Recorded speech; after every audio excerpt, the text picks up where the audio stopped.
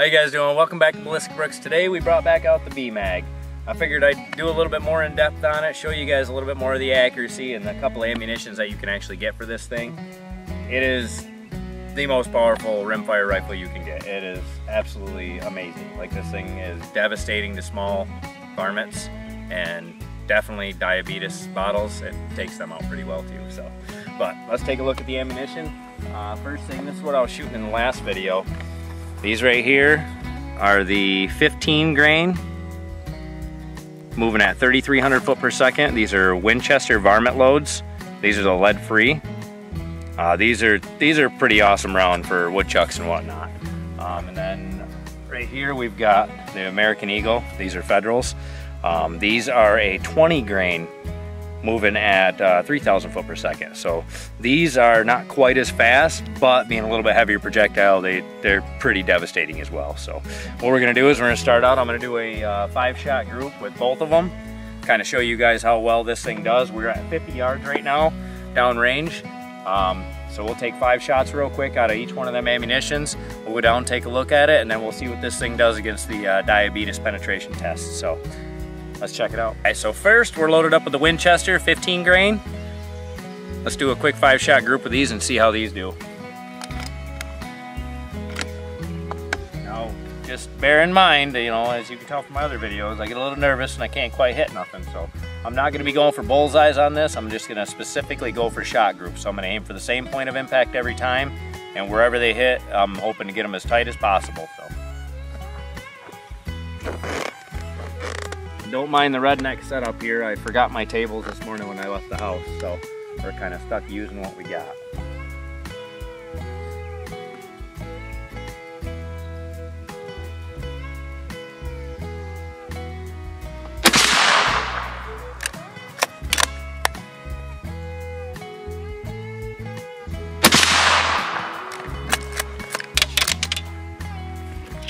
Got one more ounce.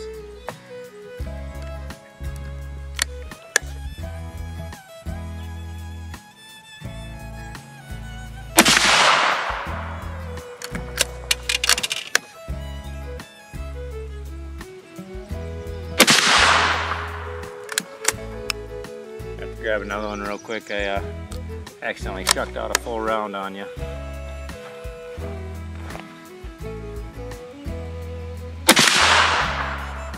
Alright. Now we'll load up, do 5 rounds with the 20 grain, see how those ones do, and then we'll walk down and take a look at them both at the same time. We do have the GoPro down there, so probably while I'm shooting, we'll throw that up in the corner, and that way you guys can see the impacts as we're going.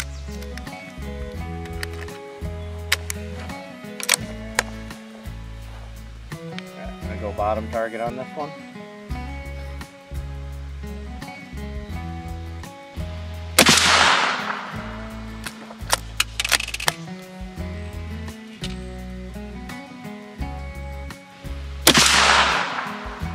These ones are all over the place.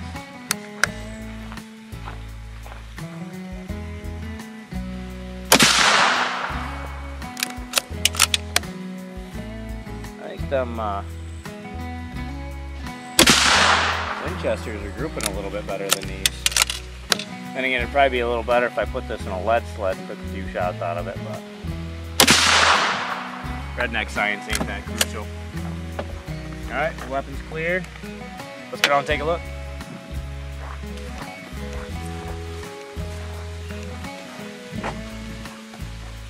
Alright, now obviously I'm shooting off a little bit of a rickety table, so the table's moving around a little bit, but look at that 5-shot group from them 15 grain Winchesters.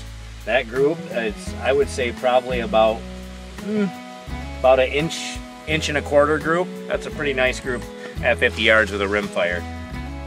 This one, I do believe the 20 grainers, I may have pulled a little bit on the first shot, getting resettled in. But even these, even with that pulled shot, that's not terrible for a rimfire off of a kind of a rickety bench. So I'm gonna take that as a pretty consistent shooting. A little bit on me because I know I wasn't the greatest on that one, but all right, now let's set up a few extra targets and take a few more shots, and we'll see what this thing can do against the diabetes. So Alright, so I got these loaded up. I've got the 20 grain Federal in there first, and I did every other. I've got a Federal Winchester all the way to the end. We've got, what is it, 4 cans of Diabetes down there, and then a couple old spray bottles. We'll see what this thing will do to those. And being back and forth, it's gonna be, you know, the 20 grain and the 15 grain hitting them, but either way, at 50 yards like this, it's gonna be devastating. So it'll just be neat to see.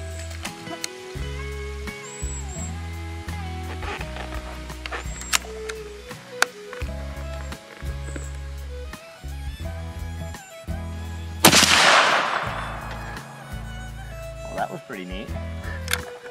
That was a nice thump when it hit it too. Did you hear that? Clean the table off with some of that Diabetes. Oh wow.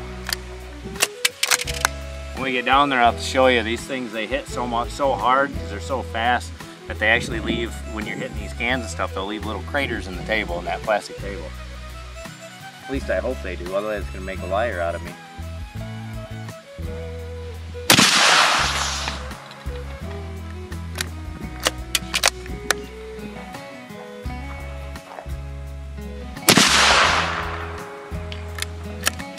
First spray can was a lot better, a lot more eventful.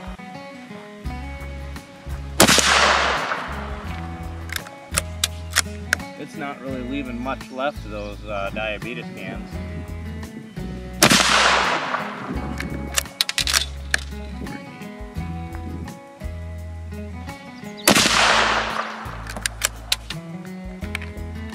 Alright, weapons clear. Let's go look at the devastation.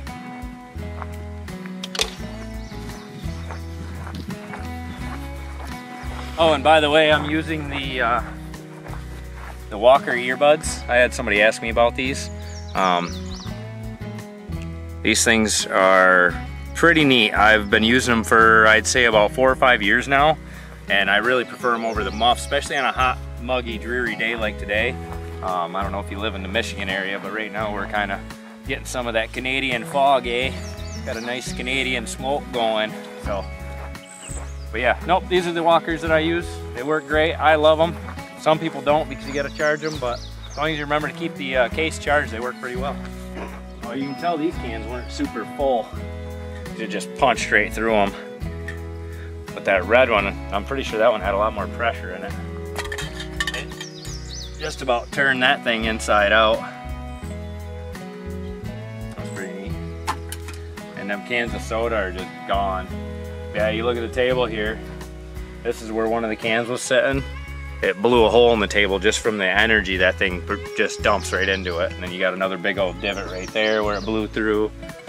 And it's kind of hard to tell where everything was.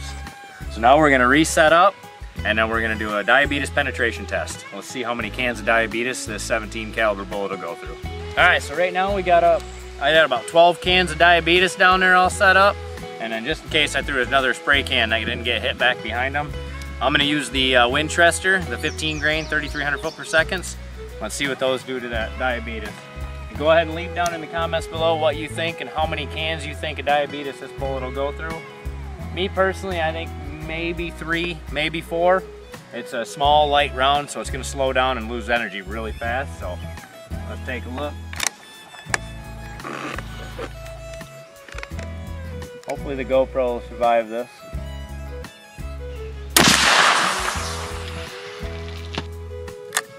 Alright, that might have made me look silly because I think it might have went a little deeper than I thought it would. Alright, let's go count and see how many cans of Diabetes that went through. Alright. Look at that devastation. It looks like I hit the top of the cans, but it managed to go through 1, 2, 3, flattered myself, 4. None of these are hit. Did I hit that can?